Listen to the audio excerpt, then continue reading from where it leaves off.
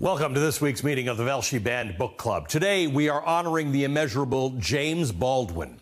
The oldest of 9 children, Baldwin was raised in New York City by his mother and stepfather, who was a Baptist preacher from New Orleans. While attending DeWitt Clinton High School, Baldwin briefly became a preacher at Fireside Pentecostal Assembly, but ultimately he rejected religion. After graduating from high school, he moved to New York's Greenwich Village and split time writing and working odd jobs. Disillusioned and frustrated by the relentless racism and homophobia he experienced as a gay black man, Baldwin moved to Paris at the age of 24. Although he returned home frequently, it was in Europe that he would publish most of his work. Baldwin's plays, essays, novels, and the poems have received critical and cultural acclaim and continue to resonate today. There's so much to say about this remarkable man and his nation-defining canon of writing, but today we are examining The Fire Next Time.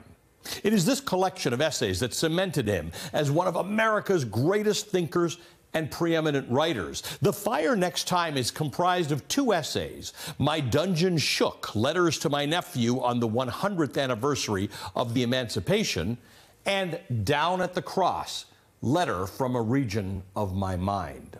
Originally published in 1962 in The Progressive, a left-leaning American magazine founded in 1909, the first essay is a poignant letter to Baldwin's 15-year-old nephew.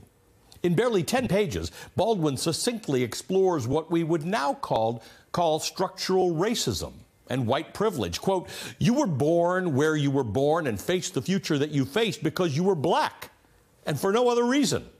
The limits to your ambition were thus expected to be settled. You were not expected to aspire to excellence. You were expected to make peace with mediocrity." End quote. The second essay, which takes up most of the book, addresses Baldwin's fractured relationship with his Harlem church and religion's effect on the black community. Originally published in The New Yorker, Down at the Cross culminates in a pointed admonition directed at white Americans, particularly liberal white Americans. Quote, "The brutality with which Negroes are treated in this country simply cannot be overstated, however unwilling white men may be to hear it," end quote. Baldwin is equal parts writer and philosopher. In The Fire Next Time, he masterfully conveys his frustration with America and his deep longing for a better future and his belief that a better future can be had.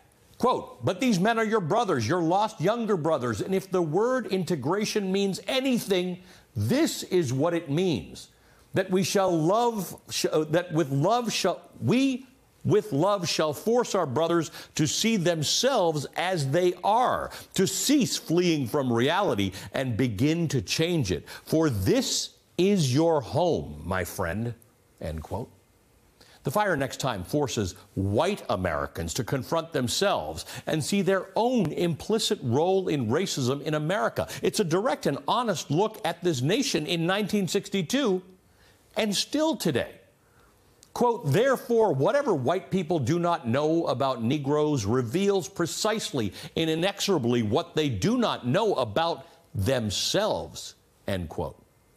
The mirror Baldwin holds up to this country will not show a pretty reflection. That is the power of The Fire Next Time. That is the power of James Baldwin. Joining me now is a longstanding member of the Velshi Band Book Club, Glaude Jr. He's a professor and chair of the Department of African American Studies at Princeton University, an MSNBC contributor, author of the award-winning book about James Baldwin, Begin Again, James Baldwin's America and Its Urgent Lessons for Our Own. In fact, you were the guy with whom I conceptualized the Band Book Club 2 years ago, so thank you for your constant support of this. And I want to talk about James Baldwin's book by talking about your book, because in Begin Again, you mention The Fire Next Time, and you write, quote, when I read The Fire Next Time, I could not reconcile his rage with his talk of love.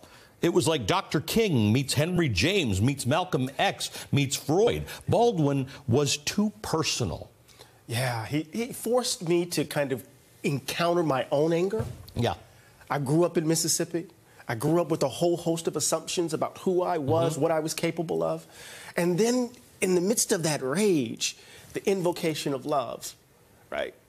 A kind of maturity, a kind of reaching out or going towards that reminded me of my great-grandmother, right? Because that hatred would eat you up. Yes. And Baldwin had to learn that. Yes. Otherwise, he would become his stepfather. Right, because he had the history, he has the ancestral and historical rage that can be held in black people, and then he had new things to which he was subject in his family and being a gay black man. Oh, absolutely. There was a lot of rage, and he was trying to figure out how this becomes productive. Some of his messages were to black people, including the letter to his nephew. But a lot of his messages were for white liberals. Yeah, you know, folks who are debased are affected, but those who do the debasing are also dehumanized, right? And so Baldwin would say, I've never been the problem. I've never been the N-word. The question is, why do you need the N-word in the first place? Right. Why do you need the illegal? Why do you need the terrorist? Why do you need the abomination? Why do you need the Jew? Right? Baldwin was consistent that this has something to do with the gaping hole in the soul of those who require these scapegoats, who require these others, as it were. Yeah. This has become, as you've written, as relevant. In Begin Again, you talk about lessons for today. Right. And in the introduction, I talked about the fact that this book was very relevant in 1962, and yet the messages resonate today. What's different about the message in James Baldwin's work in 1962 and the message that people need to hear about racism and prejudice and homophobia and today? You know, the difference is that we went through the mid-20th century.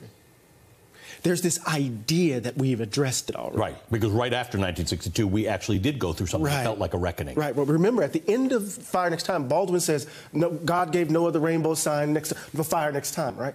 Harlem explodes the next year, 64. Yep. Remember, 62, when he's writing the essays, that's the Battle of Oxford.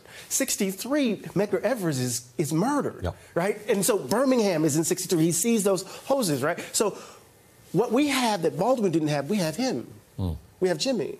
And then we have this moment, the arrogance that comes with that journey, that somehow we've resolved it. Right. When in fact, what Baldwin was asking us to do in 63 was to grow up. Yep. And we're still adolescents when it comes to this question of race, Ali. We just don't want to believe that we can imagine ourselves being together differently.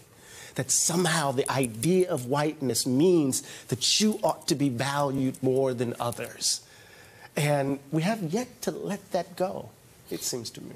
I want to read a moment from the Fire Next Time that has stayed with me. White Americans do not believe in death, and this is why the darkness of my skin so intimidates them. But renewal becomes impossible if one supposes things to be constant that are not. Safety, for example, or money, or power. One clings to the chimeras by which one can only be betrayed. And the entire hope, the entire possibility of freedom disappears.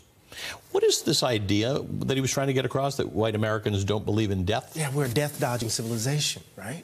We're always future-oriented, prospective. This is a nation that was born not with feudal titles, not tethered to some long past that described your future and my future. No, it's open-ended. So, you know, death is a succession of possibility. America is unbounded possibility. At least that's the mythos. And so when you encounter these folk, these dark folk, these blues people, somehow that reality, that illusion, right, runs up against the reality of, right, these actual human beings. And so when you are death dodging, you find yourself slipping into idols, whether it be money, whether it be race, whether it be greed, whether it be material things, trying to avoid, you know, that ultimate fact of what it means to be a human being. Baldwin says one must face death. You know, in order to face death, one must face the conundrum of life. Right? In order to face death, you must face with passion the conundrum of life. So you have to accept the reality of your day-to-day circumstances. So if one of my viewers, who might be white and liberal, wishes to give this book to someone else who might be white and liberal, and they say, why would I read this today? Well, you know, it sounds cliche. We just got to become better human beings if we want a better world. We have to, in order to become better human beings, Ali, we have to confront the ugliness of the world, which means we have to confront the ugliness in us.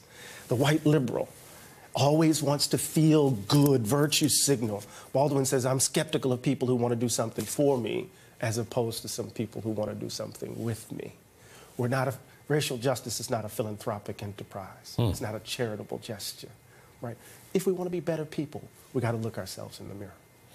Thank you, my friend, for everything. Thank you for your great analysis. Thank you for helping us launch the Velshi Band Book Club. Thank you for making us smarter about James Baldwin and your book and for this. Thank you, Doc. All right.